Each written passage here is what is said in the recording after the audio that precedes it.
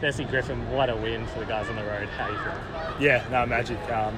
Just so good to kind of start removing that stigma that we can't win away from home, but it's only one game and we're just excited to kind of prove ourselves time and time again, and not just at Optus, at the Fortress, but also away wherever we can. So it's a great win for the team, and we'll definitely build into it. With the team song, the boys asking everyone to get in, was that kind of because it was a big moment to win on the road?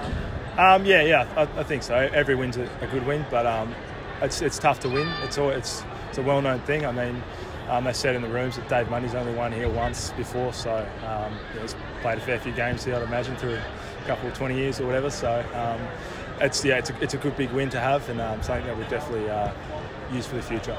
For you, it's back-to-back wins against Adelaide. Unfortunately, they were separated by about a year. Must be great to get back out there playing and playing again. Yeah, it's fair time off for me, but I was happy to kind of really just build into it from the start.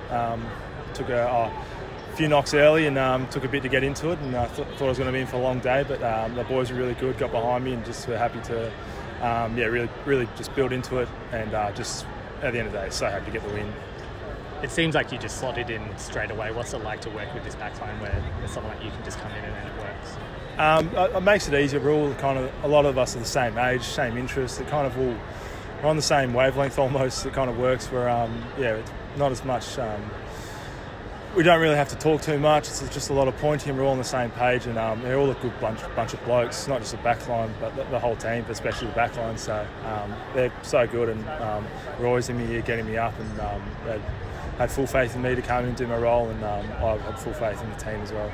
It was one of Luke Ryan's best games, which is saying something. He's a Doig medalist, All-Australian. Great to see him then just playing at his best. Yeah, it's no surprise. It's only a matter of time before he's going to have another breakout performance, and we still see it as breakout performances, but to the outside world, it's just another Luke Ryan game, and he's such an absolute weapon off the back, deep, high, big, small. Plays on anyone, and just such an elite user with the foot. So to see him kind of really break out and have another 30-odd touches, but a lot of it's all his defensive work, what we love from him the most. So and he's such a good bloke, and it's good things happening to good blokes, which we love to see.